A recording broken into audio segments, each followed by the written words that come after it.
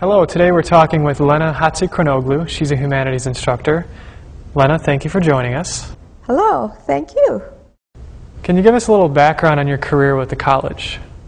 As we talked a little bit earlier, I told you I'm Greek. I was born and raised in Greece. I came to this country to go to graduate school, and I got a PhD from Johns Hopkins University in classical studies, and then I followed my career, became a professor at the University of Florida. And then they recruited me here at Wayne State University for a while. I was for 7 years the Modern Greek Studies Director. And then I got out of academia to build up my own company, which is called Hellenic Visions, to do more public speaking and sharing ideas. But then I was recruited to teach here in the Humanities Department, and I'm teaching mythology in the Humanities Department. And can you tell us a little bit about the success of your mythology program?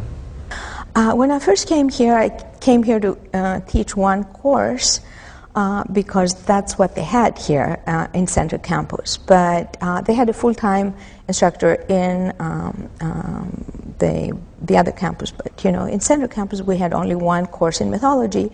But then once I started here, I loved it, and the students loved it, and so the dean asked me to teach another one and another one. And from there on, we built a full program that we have 2 instructors now teaching it, and then we have waiting lists. And what instructional technologies do you currently incorporate into your teachings, and what advice do you have for some instructors who might use those same technologies? Well, when I first came here, we didn't have mediated classrooms, so I used heavily videos to enhance my my classroom instruction. But then little by little, the college added more and more technology, and I have to say, your department, the technology department, has been wonderful in scheduling seminars and training and accommodating. At least my personal experience has been wonderful.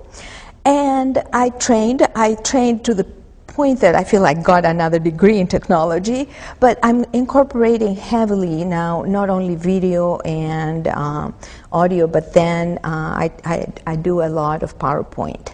And in the PowerPoint, I incorporate slides with text where I put the bullets and the main points of the reading, but at the same time, I incorporate pictures of the paintings and sculptures and all the things, the visual parts that reflect the story as we studied in the text. And you see, actually, I've asked my students time and again what they like about it, whether they like the PowerPoint, whether it takes away from their experience.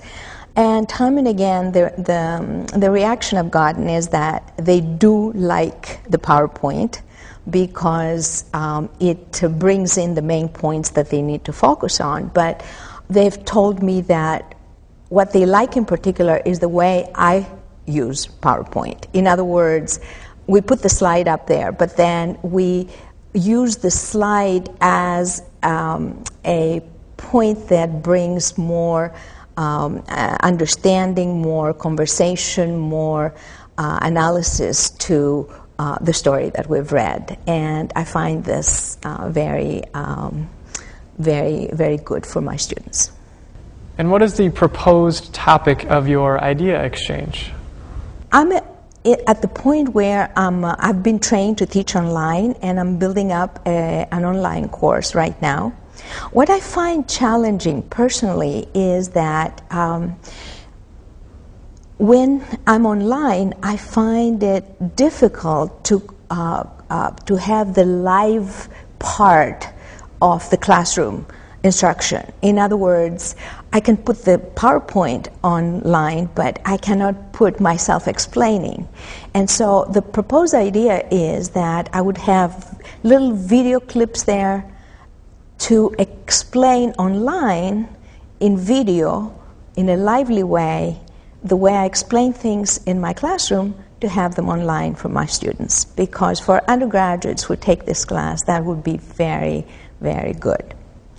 And the other idea that I have that I propose is that the way I'm challenged about it, I'm sure that other people who teach online have been challenged or they have found wonderful things about online instruction. So I would like to learn from other instructors what has challenged them, how they solve the problem, or what other things that they're doing that I can incorporate in my teaching as well. Okay, it's time for the mystery question. Are you ready? I know that mythology is an integral part of your teaching curriculum and that you know the epic very well. And so I have a very important question for you. If you were going to make a movie about the Odyssey, which part would you play and why? That's a very difficult question, Sean, because the Odyssey is such a rich text. Where do I begin? What I would find much more to my personality would be the end of the Odyssey, where Odysseus returns home and his wife, who is equally clever and powerful, challenges him. She doesn't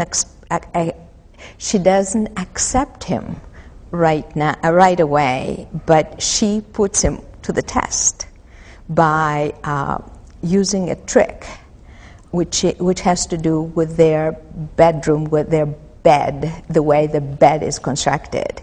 She proposes to the maid that she may take the bed out of the bedroom, so Odysseus, who claims to be Odysseus, may sleep in the bed that he claims to be his bed, but not in her bedroom, which of course infuriates Odysseus. And that's the clue she needs to have in order to understand that this is her husband, because she knows and he knows that that bed is immovable. Her name is Penelope. Actually, that is the correct answer, Lena. You win the grand prize for the day, which is some Elmo Star Student stickers, which I know your students will really appreciate, of course. Okay, thank you very much. Lena Hatzichronoglou, thank you for participating in the CTL Idea Exchange. Thank you. If that can help in any way the goal of education, I'm really pleased.